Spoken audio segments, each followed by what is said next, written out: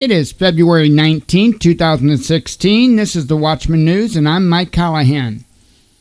This was shared to me on Facebook, or I was tagged in it, rather. It's from the Daily Caller, and it's titled, Congressman Warns Chinese Takeover of Chicago Stock Exchange May Lead to Economic Warfare.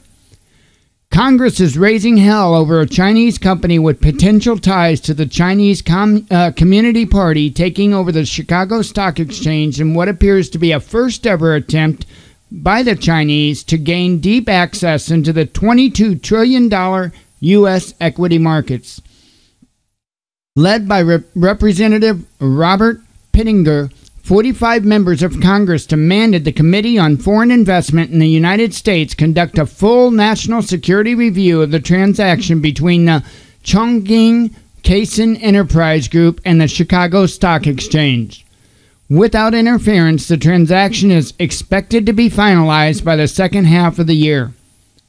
The company acquiring or seeming to acquire the exchange is essentially unknown, Pittenger told the Daily Caller News Foundation. Wow. It's a Chinese company.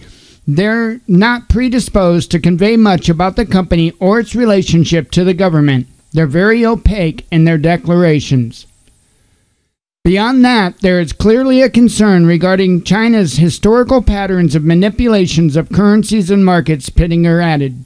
For Pittenger, the transaction raises numerous problems. First, it's unclear who controls the Chongqing Group, although the company's assets were once owned by different sectors. By the Chinese government, sorry. Additionally, the company operates in a variety of different sectors which are heavily government-controlled. The chairman of Chongqing is also a member of a committee overseen by a political figure. The Communist Party of China has a policy of functioning as the minority shareholder in most major domestic companies. Second, China is no stranger to employing cyber warfare against important targets, mostly for the purpose of espionage. Access to the exchange will grant access to valuable data.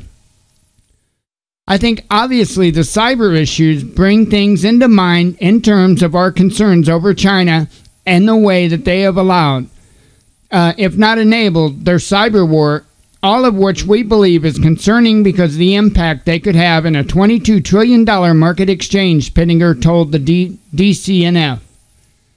Third, Chinese corporate culture is fundamentally opposed to U.S. norms. We operate off a fairly straightforward culture, and we have the rule of law, and that will enforce that, Pittenger said. They have a different modus operandi, and their transparency is nowhere close to our disclosures. Fourth, there is potential for a Chinese government to wage economic warfare on the U.S. through the Chicago Stock Exchange, which is precisely why Pittenger wants CFIUS to conduct a full investigation into the transaction. Another Chinese company, Zoomlion Heavy Industry, issued an unsolicited bid earlier this week to take over an American company which supplies the U.S. military with heavy equipment. GOP Republican Duncan Hunter wrote a letter to Secretary of Treasury Jacob Lew, similarly asking for CFIUS review of the attempted acquisition of Terex Corporation. In the letter, members of Congress urge CFIUS to deny the acquisition if it becomes clear that Chongqing has ties to the Chinese military.